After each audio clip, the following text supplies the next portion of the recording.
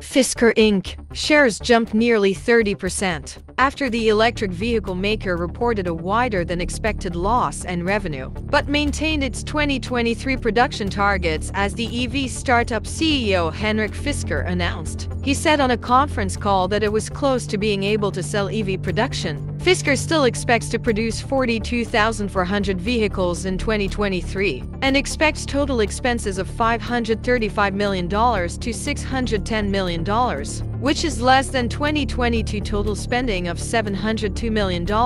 Investors focused on Fisker's announcement that the electric luxury SUV Fisker Ocean is on track to be cleared for sale in March, with first deliveries happening. Reservations for the Ocean stand at 65,000 vehicles. California-based Fisker aims to develop the most emotionally desirable and eco-friendly electric vehicles on Earth. It was founded in 2016 by Henrik Fisker and his wife, Dr. Geeta Gupta Fisker. It went public on October 30, 2020, following a merger with Spartan Energy Acquisition Corp., a special-purpose acquisition company.